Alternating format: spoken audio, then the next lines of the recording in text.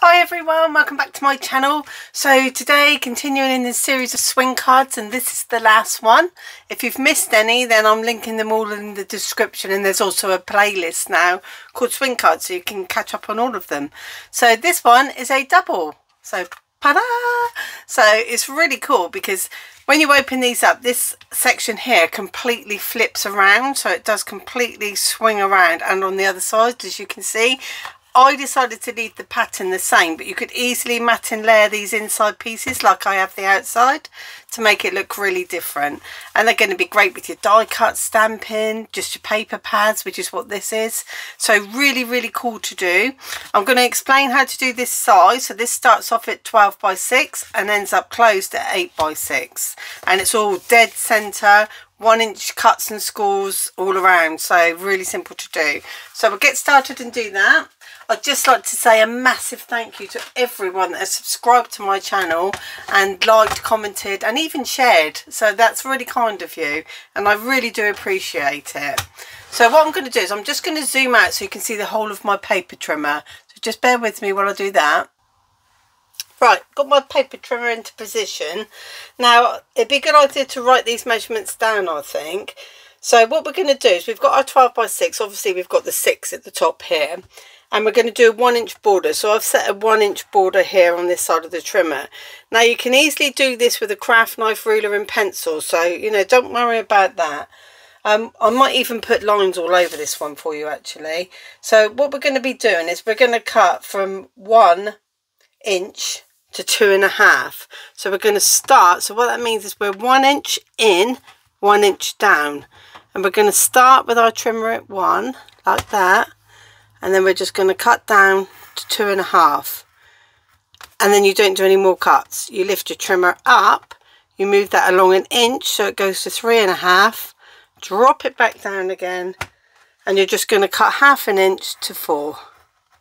Okay, lift it up, go all the way down to 8.5, yeah, and you're just going to cut, sorry, 8, because you need the 1/2 inch. So down to 8, 8 to 8.5, lift it up to 9.5, and then all the way down to 11. And we're going to do the other side as well, so you get the measurements again. So just spin it around, pop this at the 1 inch level there. Obviously if you've got it on that side and you haven't got this extension bit, like on my trimmer, then just turn it around the other way. So I'll do it from the top because it makes it simple. So we've gone 1 inch in from the edge, 1 inch down, and because it's symmetrical you can spin it. 1 to 2.5, cut, lift up, 3 to 3, 3.5, get my teeth in, so 3.5 to 4, just 1/2 inch cut. So 1 to 2.5, 3.5 to 4, lift it up. I'm going to score just 1/2 inch from 8 to 8.5, lift it up, and then 9.5 to 11.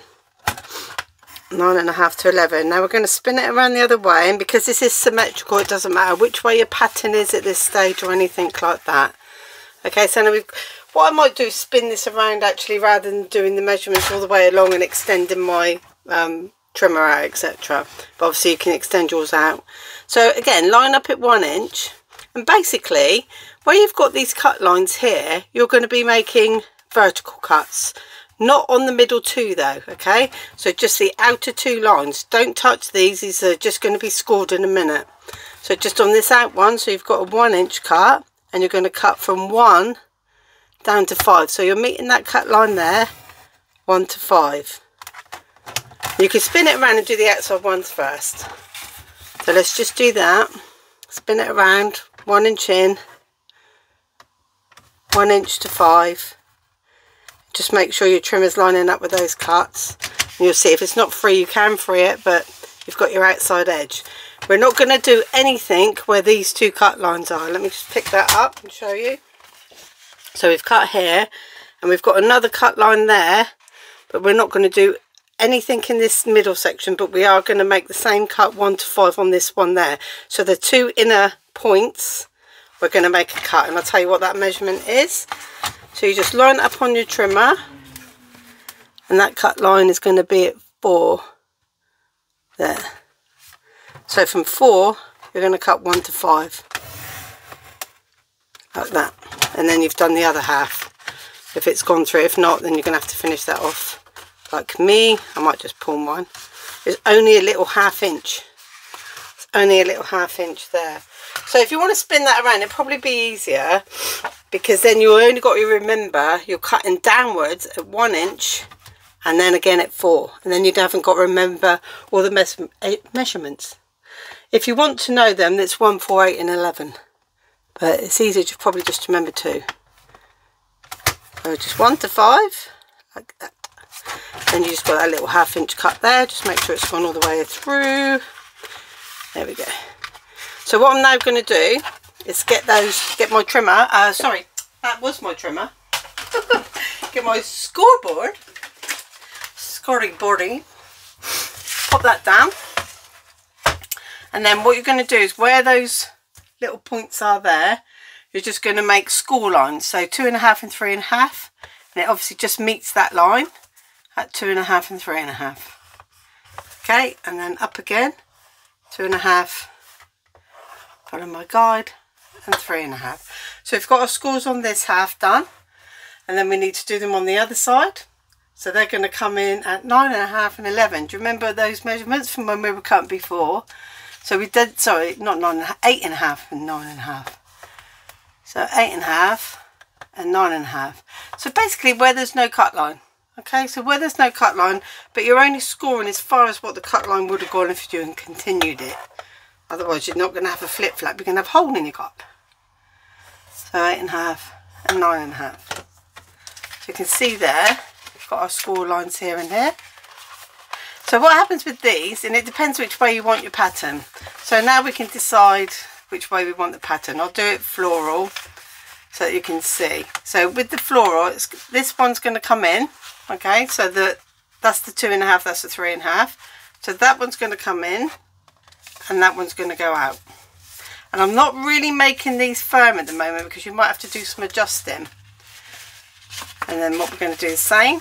So the inside one, the furthest one away, comes backwards. So the one nearest the edge goes out. This one here comes back, and the other one goes in. So you've got mountain valley like that. That's all it is, and it's only little tiny scores there.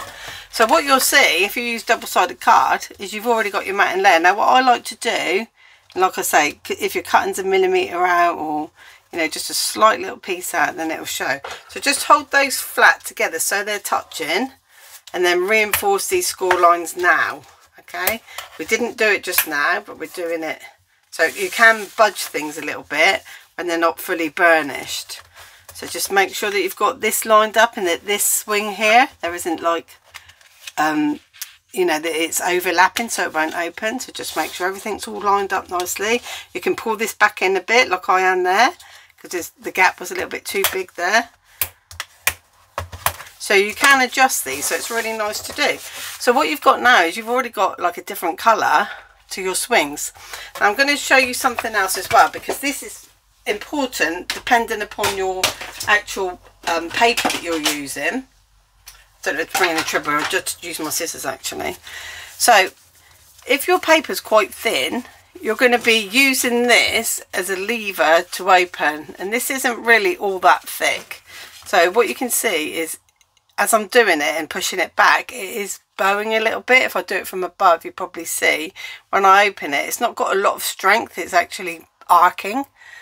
So what I like to do is add a panel to the back, and at this point, if you decide that you prefer the papers to be around the other way, you can just flip it over, reinforce those folds the other way, and you can have it that way. So it's not too late to change your mind on how you want your design to be. So that's a really nice thing as well about it, and nice and easy. So because this was a score at 2.5, if we double that, it's 5. So the best thing to do is take a piece of paper that's double. So it's like we've got the whole 5 here. So we've got these 2 arms. We're going to reinforce the back of them. So they're 2.5 wide by 6. So if you cut a piece that's 5 by 6, then grab your paper trimmer, or if you're using a craft knife, that's fine. And then you're just going to do an inch border. So you're just going to come in an inch all the way around like this. And then up, so at 5. So you're just going to go from 1 to 5. Get a border. We're going to actually make that 1 inch frame. So 1 to 4 on the top. Then to spin it around, and it's going to go back to 1 to 5. Like this. Spin it around 1 inch in, 1 to 4. And then the middle section will pop out and you've got a frame. Now we're going to cut the 5 inch side, not the 6 inch. So we're going to make sure you've got 5 inches and you're going to cut it down to 2.5. And you may need to trim this due to scores, but this is giving you a really good base mark. So you've got 2 pieces, identical. So you can keep that as well for a matting layer. Then what I do is I just now glue this to the back of that arm. If you wanted to, you could glue it to the front. You could, if you wanted to have the same colour, you could glue it to the front. You can just reinforce it in the same colour, or you can switch it up and have the flowers on the back if you want. So lots of options if you're using double-sided. I'm just going to reinforce it. It's more about the strength. So you can see here, what you need to do actually is offer it up and make sure it fits, because sometimes with that little inch thing, what you don't want is anything to show through this side. Okay, so that's what you don't want. So you can readjust it. You can see there we've got a little bit showing, so we can just easily just grab our scissors now before we've glued it. It'd be a nightmare otherwise, and just take that out like that, and then we can just stick that on to there, and that will give us lots more strength. This is on the front side, so we'll do it on the back, and we'll do it that way. So just flip it over, and then as you see, when you move things around, because they've been cut, do you see that you've got an edge there sticking out? Now you can either trim that edge off at the end, or alternatively what I like to do is just lose a bit now on the 2 little pieces here, because accuracy isn't really all that important because it's around the back. So if you were going to do the contrast colour around the back as well, that probably helps you see if you're right on the middle. So you can see there, that's going to be just fine. So we can glue that down into place, and now you've got a double strength here to help with the opening. This is not compulsory, and it depends on the cardstock that you're using. Now for the inside, what I did with mine was, because when they're closed, what you're seeing is that section there, and when you open it up you've only got that. What I did was I put my matting layer just the width of this, just under, so you can just see a little bit of the flower. You can obviously have more border. If you want to do this, is 4 inch square. Okay, so just a 4 inch square mat in there. If you want to mat these, they're 3 by 4 inches. So you can obviously do that, it's 3 by 4. You've got that spare bit that you cut out just now, which would be a perfect size as well for matting and layering onto there, that we cut out from our frame at the back. Or if you want to do the white and then some more borders, things like that, that's how you decorate it. So the panels I used were 4 by 4. The next square size down was 3 1/4 square.